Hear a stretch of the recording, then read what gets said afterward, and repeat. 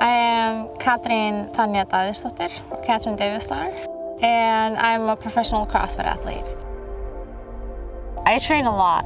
This is what I do. So it is really important for me to take care of my body. I try and sleep 8 to 10 hours every day, take care of my recovery, take care of my nutrition, hydration, to make sure that I recover so that I can train hard the day after. It's very important to me to have access to healthy supplements and supplements that I trust. I think we're very lucky here in Iceland that it is so pure.